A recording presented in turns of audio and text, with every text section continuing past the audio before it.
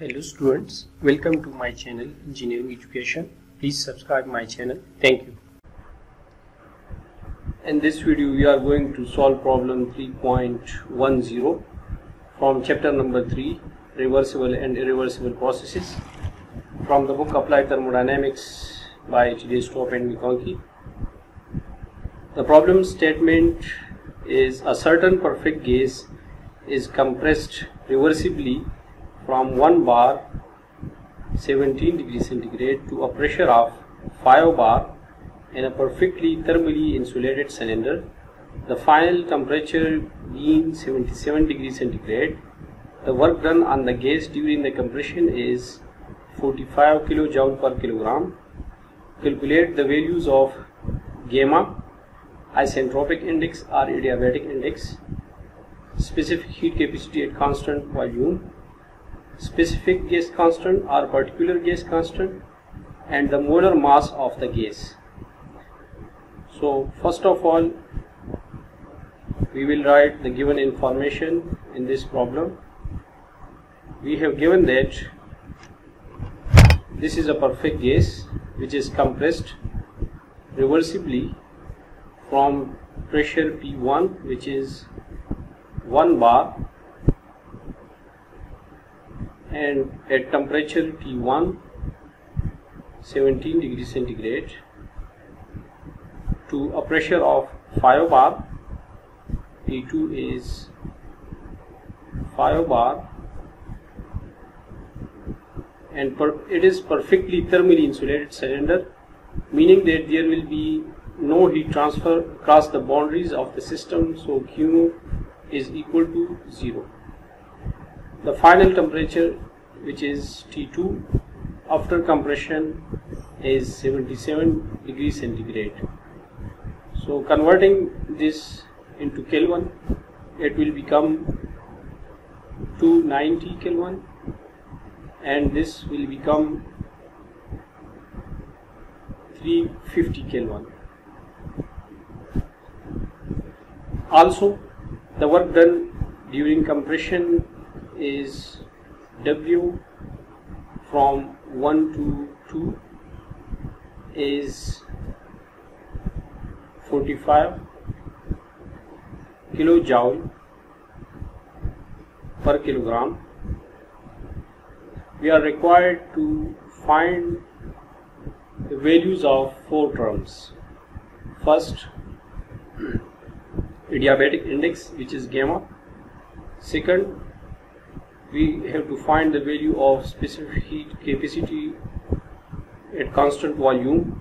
Third, specific gas constant, and the molar mass of the gas, which is m bar. So coming to the solution of the problem, we have plotted this reversible compression adiabatic process on the PV diagram. On y-axis we have pressure, and on x-axis we have specific volume, and this is the state 1 and this is state 2. The process starts from 1 and ends at 2. According to adiabatic law, PV power gamma is equal to constant. So for adiabatic and reversible adiabatic compression, we have temperature ratio and pressure ratios, and they have a relationship which is T2 by T1 is equal to P2 by P1 power gamma minus 1 by gamma. So we are interested to find the value of gamma first. So taking the natural log of this expression, so this expression will become natural log of T2 by T1 is equal to natural log of P2 by P1 power gamma minus 1 by gamma. So also further we can also write it like this: natural log of T2 by T1 is equal to gamma minus 1 by gamma into natural log of P2 by P1.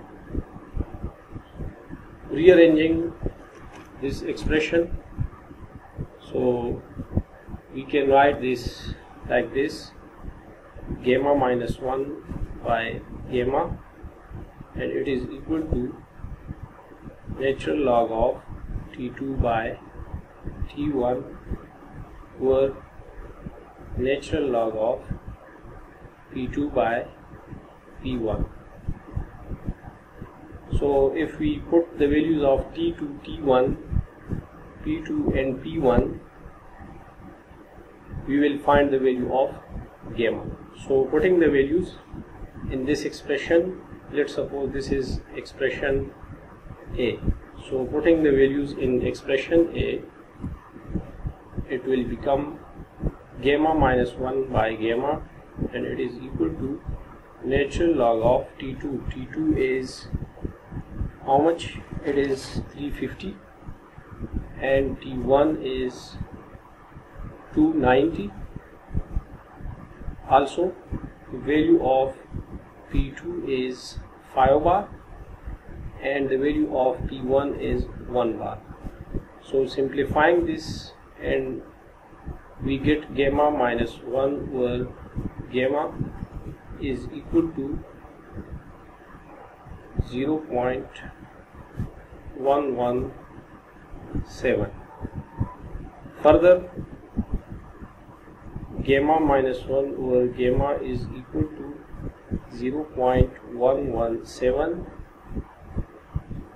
So we are interested to find the value of gamma. So gamma is equal to 1.132, having no units, because gamma is the ratio of Cp and Cv.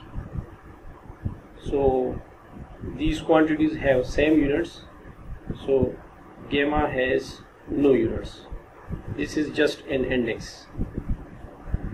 Also, second, we have to find the value of Cv. For that,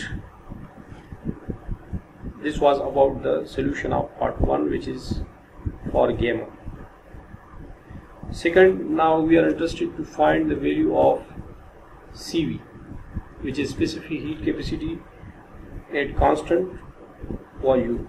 For that, we can write that the work done is equal to Cv T2 minus T1.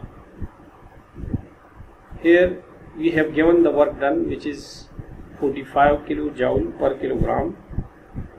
The value of T2 and T1 are also known.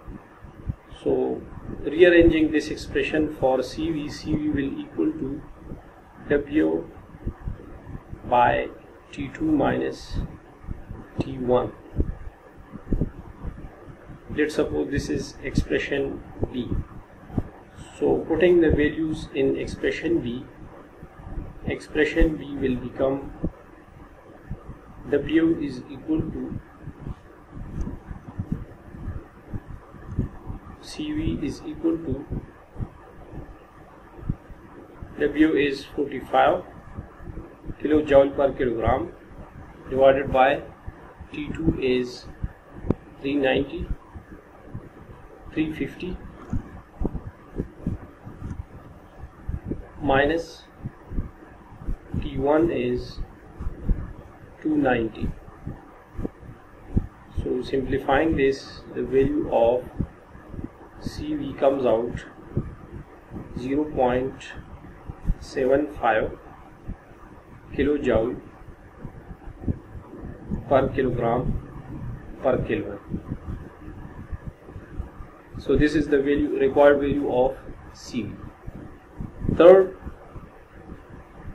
we have to find the value of specific gas constant.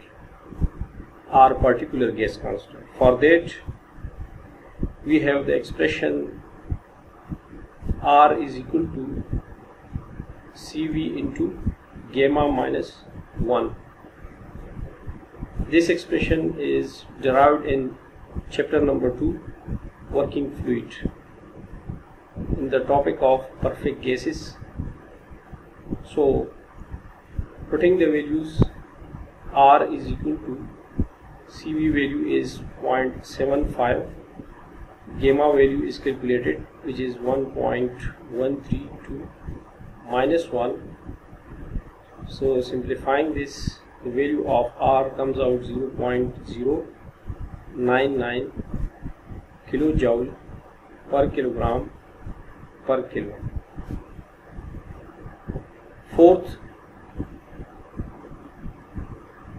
we have to find the value of molar mass. So the expression for molar mass is equal to R bar by R, where R bar is the universal or molar gas constant and R is the specific or particular gas constant.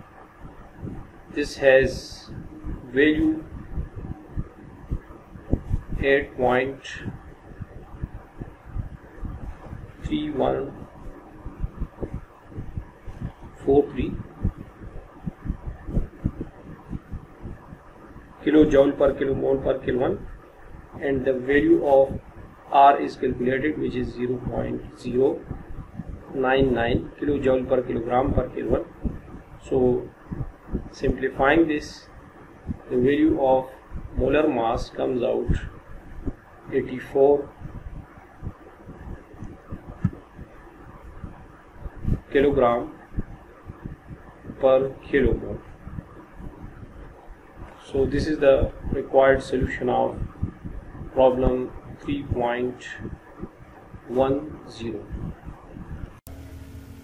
Thanks for watching. Please like and comment on my videos. Also subscribe my channel to get new videos.